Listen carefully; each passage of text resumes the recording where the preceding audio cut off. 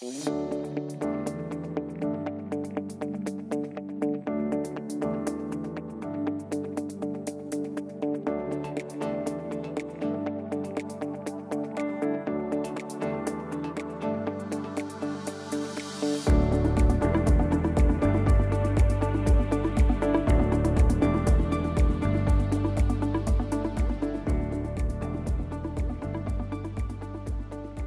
am so happy to unbox my latest Jackery product, the Jackery 300. We'll be talking more about that later. But I really think we too often chase after having these big power units and don't really think enough about how useful the smaller units are, for work and for play. But we'll get into that later. Right now, let's actually talk about my big power issue. I want to rewind back a little bit and talk a little bit about where my power situation is right now. And I recorded this outside and it was so windy and noisy. I just had to throw that out. And so I'm doing this for the second time today, just to talk about it. So I did buy a generator. The generator did not work out, long story short. So I bought the generator and basically I had this huge box in my way in the van. And it was annoying. But I was like, okay, I'm going to get a rear rack. I'm going to get like a box big enough to enclose it. I'm going to put a lock on it. I'm going to do all these things. And so like I was like, okay, so the generator's in my way, but it's only going to be in my way for a short amount of time. And then I'll have a solution of putting it on the rear rack, putting it in the box, etc., etc. I was trying not to spend a huge amount of money on a rear rack because I'm trying to focus on getting back into a saving phase and all of that. And some expenses have come up that I didn't expect in recent history. So like I'm working on really getting myself back to a saving phase. And hopefully with the channel growing a lot more than I expected, I'll be able to get back to that. But long story short, I was starting to have really mixed feelings about the generator anyway, but I was able to find a rear rack on Craigslist. So I guess I'm finally going to a Harbor Freight. Mickey's kind of annoyed right now because there's a bunch of junk in his space. There's the cargo rack. And the guy gave me a sweet deal on it. That thing cost me almost nothing. And then I have my generator down there. And so I had a rear rack and I put it on my little hitch that was already there, and it was super close to the ground. And I already kind of was starting to have really bad feelings about this rear rack, about having stuff like outside of the van, on the back of my van, especially when I'm driving and parking around the city, about my van suddenly being longer. Parking spots have varied. Sometimes I totally fit. Sometimes I'm now like a little bigger. I don't want to back up because like I'm more afraid with the rear rack there. And it's just made so many decisions way more awkward. But I had, in addition to the generator, I grabbed a couple of really cheap items that I thought might help supplement my power issues. And those two items are, I bought a Best Tech inverter. I've had this before. It's a 300 watt sine wave inverter. So it's safe for electronics. So if I do want to plug something directly into here, you know, it should be good for sensitive electronics. It was reviewed by Hobotech. I had one in the minivan. I actually bought two while I was in the minivan, and that had to do with the first one getting damaged. It was my fault.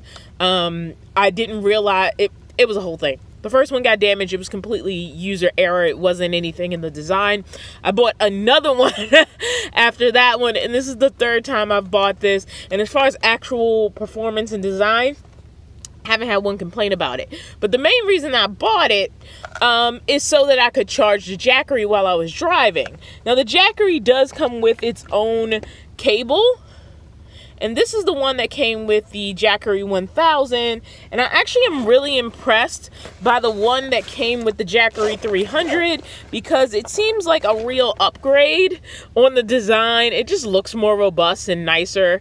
And maybe it's not. Maybe they just added the little Jackery orange label to it. But this one just looks nicer than this one that came with the 1000. Which looks kind of generic. It looks like they actually tried with this one. And I haven't tried it to see if I get any better performance out of it. But the point is, that's the standard way to charge while driving. The thing is, at least for the 1000, I haven't tried it with the Jackery 300. With the Jackery 1000, I maybe got around 50 to 60 watts on the Jackery 1000 while I was driving using the 12-volt plug. But if I use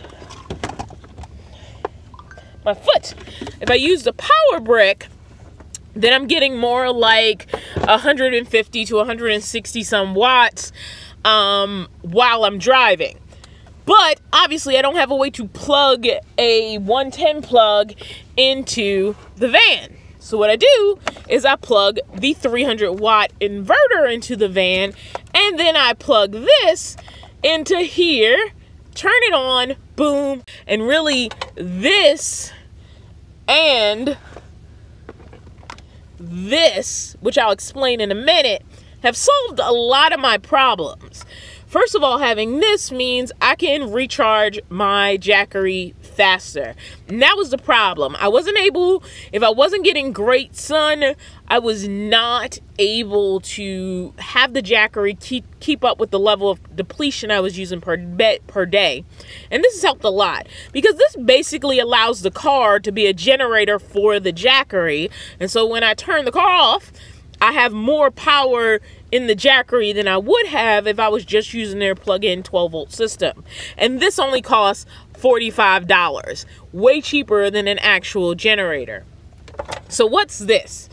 This is pretty simple. This is an extension cable that I can add to their portable panels.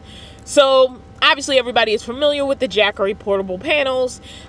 This is an 8mm cord, which is what the Jackery uses. Even though this isn't the solar panel, the end of the solar panel is identical to this. I just plug it into this end, and I have all this extra cable to get the panel out further, put it in awkward positions, move it from the left side to the right side of the car, and still be able to run that cable all the way into the car without moving the Jackery 1000. And again, I got this before. You know, I had the Jackery 300, and I also got some metal hooks, some magnetic hooks, not metal, magnetic hooks that I can hook to the side of the van where I could actually hang the solar panel on the side of the van even when I'm parked in the city. And this gives me basically an extension cord to make sure that when I run out of cord from the panel, I still have a bunch of extra cable to reach the Jackery 1000. I'll try to list this and the inverter in the description of this video. The other thing that really helped was honestly the weather shifted a lot. While in Berkeley and sort of the areas I was in, I did go into Nevada where there was a little bit more real winter, as I like to call it. I just wasn't getting great sun conditions. And at first I thought, well, maybe my panels are going bad. Maybe I have my system wired wrong. I had all kinds of thoughts about like why my batteries didn't seem to be able to keep up. And then all of a sudden it was like summer. Today was really windy and not as nice as some of the previous days. But the past couple days I've had on shorts one day. I had on a t-shirt. I mean, we just had some really nice days. And I was able to like get a lot of energy into the batteries. I was maintaining at like 12.8 overnight. Mind you, the Jackery has taken over the fridge, and I've not moved the fridge back to the primary AGM system, which is back hooked to my primary solar for the moment. And so the change in the weather, the shift in the availability of the solar, also kind of changed my situation. But even if that hadn't happened, this and this changed the game a lot, to the point where I really did not want to deal with a generator. I mean, I am not an anti-generator person. I feel like if during the day, during the general hours when people are up and about, in reasonable distance, where like it's a distant sound, you need to run your generator for your RV or van, I am not going to get mad at you. I'm not one of those people. If you are hot and you have the ability to turn on some air conditioning, do you. If you really, really need it for something, for a brief amount of time, and you kick on that generator, or even if you need to charge everything up so that you know you can make it through the night without running that generator, I am not a person who will personally get mad at you. Now, if you know you're right next to somebody and you don't even ask if it's okay if you can turn on your generator, if you turn on your generator in the middle of a parking lot, that's just being rude. That's not, you can be a polite, common sense generator owner. I don't think the generator itself or being a generator owner is inherently problematic. And so like I didn't really have any issues in that world. My issues was it's basically an engine, a little portable engine that's generating power. It's going to need a gas can. It's going to need oil. It's going to need maintenance and care. You get a lot of power for a really cheap price with a generator. I mean, when you think about what it costs for a generator, even a fairly pricey one, and what it costs for a big enough battery bank and enough solar to run like an air conditioning unit or maybe most microwaves, you are getting into a world of a lot of expense. And a lot of times you can do those things a lot cheaper by having a generator that you turn on every once in a while than trying to build a solar system big enough. But it uses gas and gas smells. And the idea, I had two options, right? I had the rear rack option, or like I could clean out the garage, you know, maybe get rid of something, I don't know, and try to store it indoors. If I store it indoors, there's still the problem of the gas can. Do I really want a gas can like in my van with me smelling? No, I spend way too much time in the city where I can't set up and I can't get that out of my van. It would have to always be in my van. And then even after I use it once, the generator would always smell like gas. So definitely the idea of having a generator like inside my van with me was not appealing. And if I put it on the rear rack, and this is the same reason why I always wanted a bike that I could store inside instead of outside. If I put it on the rear rack, now I have to worry about theft prevention in a much larger way. Because everything within the doors of the van has an alarm. So at the very least, if somebody is trying to get in, there's going to be a noise. I'm going to have the opportunity to respond, etc., etc. As soon as I put something on a rack outside the van, and yes, I know I have a container on the roof, but it's going to be way harder for most people, not everyone, but most people, to be able to access my roof. Like, it's not something most people can just jump up and do. It's fairly difficult. Even with the minivan, a very tall person could have just walked up and opened it. But I think it's like it's slightly more challenging to have a carrier on the roof. And even then I was very careful about what I put up there, etc., etc. And so if I have something on the back, it's very accessible. One, I want to kind of hide what it is, right? So I would have needed some kind of storage container.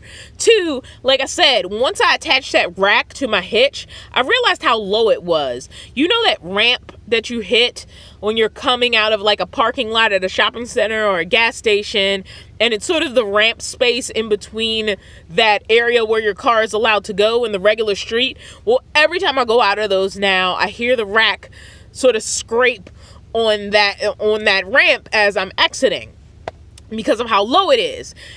You can buy a hitch raise, which will come out of the hitch, basically come up and then provide another hitch, 4 inches higher, 2 inches higher, whatever. But then that creates two new problems. One, I have to buy something else, and two, now it's even more in the way of my doors. And I go in and out my back doors, pulling stuff out like every single day. Even now with it low, it makes it much harder to access those doors to pull stuff out. And I am back there all the time. Like, that is how I pull out my weights for exercise. My bike is buried deep in there. There's just stuff under there that I access and need to use all the time. And suddenly this rear rack is creating this gap of space between me and my back doors. And it's not something I can really conveniently stand on, and even less so if I start loading it up with stuff. So there was literally no appeal in me keeping this generator. I didn't even need to get it out of the box and use it. And so I ended up returning the generator to Costco. It wasn't that pricey. I got it with some money on a gift card, and then I supplemented the rest out of pocket. And basically I just went back and got a refund on it because it was not worth it. I would have had to buy more stuff to make it work. Locking systems, a containment unit, or some kind of cover. I would have needed to get a hitch lift. And then I would have had all that stuff in the way when I was trying to access the back of my van to pull stuff from my underbed garage. So basically, it wasn't going to work. And I am very comfortable in my decision. I have not decided what I'm going to do with the rack in the back yet. Ideally, I'd like to find somebody who's looking for one who's local, who I can literally hand it off to. I don't have I don't have a big local, like, Vanlife connection in that way. So I don't know who would want it, because I would just honestly give it to him. It didn't cost me that much. I mean, it was so cheap, and it's used. So it's not like, honestly, I just want to get rid of it at this point because it's not going to work out. And the generator is gone. The plug-in inverter is working out great. And then, of course, the big bonus is now I also have the Jackery 300. And I own this Jackery 300 thanks to the channel's first ever sponsor, Jackery. I've been using the Jackery 1000 for a while now, and I have not yet had a day where I was unimpressed with it.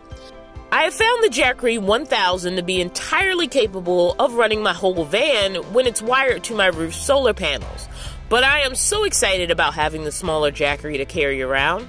While the Jackery 1000 is very portable considering its size, it's much easier to carry around additional items with a smaller unit in your hand. By the way, I would suggest if you are going to run a Jackery as your set house system, hook it up to the mounted panels. That way, it's always getting a charge from somewhere.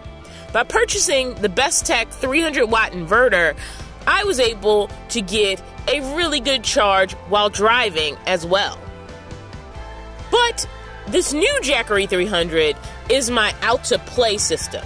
I can take it outdoors to work on my laptop, charge drone batteries, charge my cell phone or tablet. And isn't the point of a mobile lifestyle to live out of your van, not in it? So while my Jackery 1000 is performing like a beast within the doors of my van, and it could easily be used outdoors, the smaller Jackery is much more suited for going outside of the van for playtime in a gorgeous locale. The Jackery systems are all truly plug and play and super easy to use. Honestly, even hooking it to a roof solar panel system isn't complex. You just got to get one cable, an 8mm to MC4 connector. And your Jackery will be hooked to sun whenever the sun is out. No need to bother with putting out a portable panel every day. Unless you prefer the portable panel lifestyle and would rather position your panels for ideal sun. But what is awesome about the Jackery's portable panel, the Solar Saga, is it can be set up away from the van for a bit, and it's built for the best compatibility with the Jackery. It's super easy to use Jackery's panels. Just open them up, set them up, and plug them in. You can even charge a cell phone directly from the panel. While a Jackery isn't going to run most microwaves or AC units, it has tons of other uses in your basic day-to-day. And the thing that continues to impress me about Jackery is how customers praise their customer service. There are certainly other companies out there with all-in-one solar charging units, double and even triple the capacity of the largest Jackery, but the customer service reviews for most of them seem mixed at best. The Jackery has a 24-month warranty that they stand by, meaning for the next 2 years, if anything is going wrong with your unit, you can just reach out to them. And if you register your product, you even get an extra 12 months. On January 18th, Jackery dropped the price of their entry-level units, the Jackery 240 and 300, on both Amazon.com and Amazon.ca. The Jackery 240 and 300 are the perfect choice for those who would like to charge their low-power devices while enjoying the outdoors. I really feel like with the Jackery 1000 and the Jackery 300, I kind of have the best of both worlds. A unit big enough to run my camper van, and a unit small enough to go on an adventure. So, with that, I'll see you in the next video. So, I'm sure now that I've done a sponsored video, all of your fingers are moving to unsubscribe. But I really do like the Jackery units, and I hope you know I wouldn't just do something for the payout. Like, I've used their product for a while, and I actually love the product. I think it's performed tremendously. I've bought cheap power stations or power stations with bad customer support, and I feel like Jackery supports their product, and the product is good. But the argument about what's affordable, what works for you, what feels overpriced when there are other options in this category, honestly, all of that is up to you. This is a truly honest opinion on a Jackery product. So now for the last little things, just to remind you, because basically I work in service of the YouTube algorithm. There's a subscribe button below this video if you think you might be interested in future content. There's a thumbs up and thumbs down if you want to give me some feedback on this content. And if you want to write out a verbal feedback to the content, well, you can type that below. All those things give me the information I need to continue to try to make the channel better as I move forward.